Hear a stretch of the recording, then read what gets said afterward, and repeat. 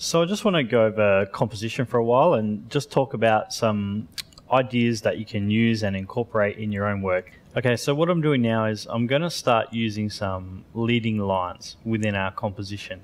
And I want to actually paint in some physical elements here that are going to sort of direct our eye around and through the painting, hopefully up towards, like a focal point.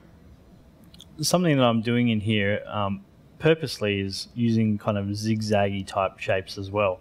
So you can see that there, and what they do is they help with the depth and the perspective as well. And the other thing that I'm thinking about is these lines here are going from thick to thin as they get further away in the distance, and controlling that, because that's also going to help with our just general perspective of the scene.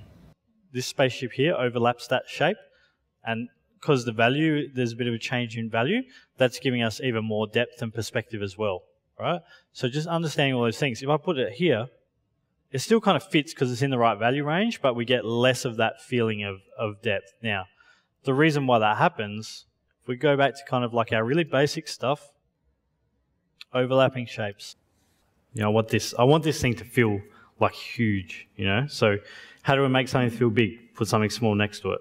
So for example, if you want something to look big, I'll show you a really simple way to look at this. Okay, so we've got a rectangle.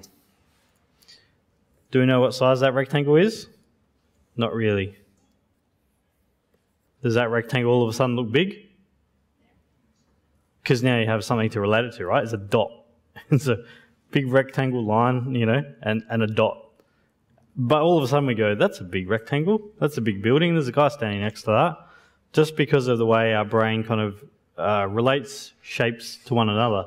So thinking about it like that simply, that's how you can, like within your paintings, that's the control you can have over what the viewer's seeing, right? So you make it this size and it has a particular feeling to it. You make it this size next to it and you get another feeling.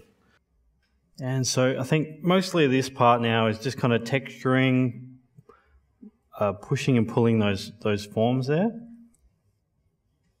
And I think we can get something pretty interesting going on. So we kind of have a general sort of direction and shape with this. So just get this photo kind of working for us a bit better. Just going to put this on lighten.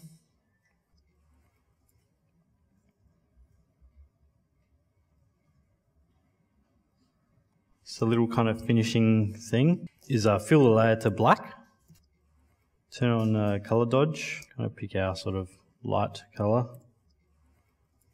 and then you can kind of just brush in light.